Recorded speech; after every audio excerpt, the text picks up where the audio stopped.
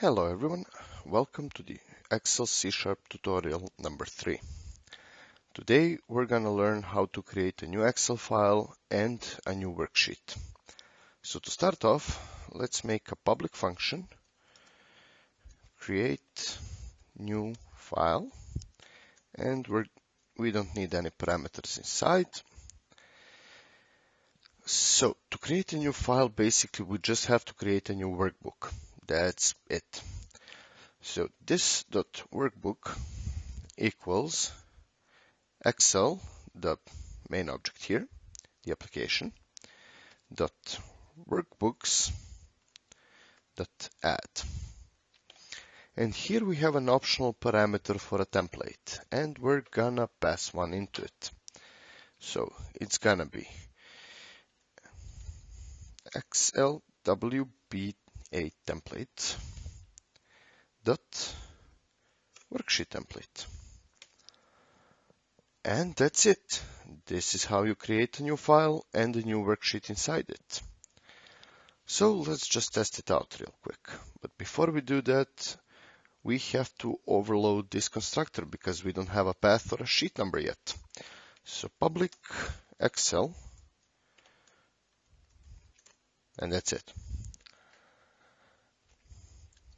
So in here, let's go Excel X equals new Excel, and the constructor without any parameters, Excel.create new file, Excel dot, and let's save that file as something just so we can open it later. Let's call it a test, and Excel dot close. And let's see what happens. Okay, it's finished. And we have a test file.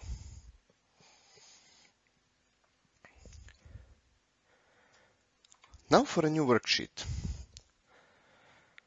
So let's open up a new function, public void create new sheet. Still no parameters. And here we'll say worksheet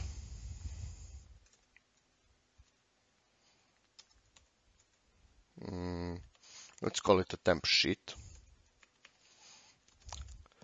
equals workbook.worksheets.add, and here we have a couple of optional parameters.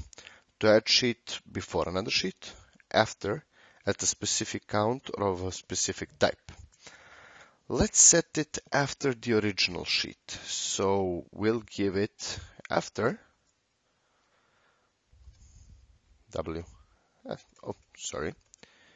column WS. And that's it. So let's now try to create this file. And well, actually we can't do this. We haven't selected a worksheet yet. So here, let's just say that this .worksheet, because you always want a selected worksheet, equals workbook.worksheets at first worksheet, because it's a completely new file with only one inside. So let's just add here x.create new sheet. Let's run it again and see what happens. Okay, Excel asks to rewrite this one. We say yes, and that's it. Sheet 1, the original one, and sheet 2. And that would be all.